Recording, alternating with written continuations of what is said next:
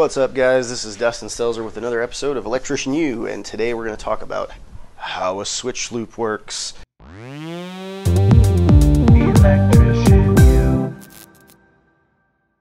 Alright, so the difference in a switch loop is that instead of bringing our incoming hot over to the switch first and then running our leg up and creating a loop that comes back to the panel, we're going to bring our hot into the light. The whole idea is that you're sending a hot and a neutral into here and you're leaving that neutral up. You're not going to run a neutral down here because a switch doesn't need a neutral. A switch just needs a hot in and a hot out.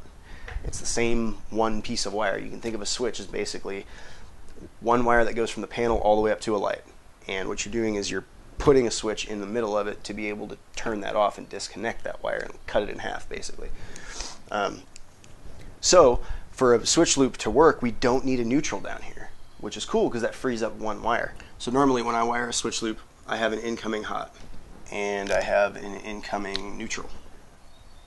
From here, I'm going to leave this neutral up in this box because the actual light fixture that we're going to put up has a black and a white wire in it.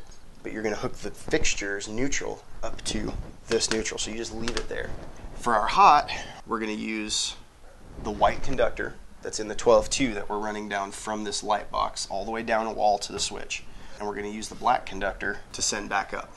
You're going to take your hot wire, your black conductor that comes into this box, your incoming power, and you're going to wire nut it with the white wire from this box that goes down to the switch.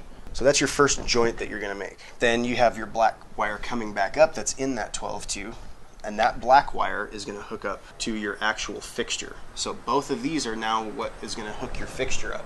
That pennant is going to have a black wire, and it's going to have the neutral. That neutral is going to end up hooking up here, and this black is going to end up hooking up to there. Hallelujah. Hallelujah. Awesome.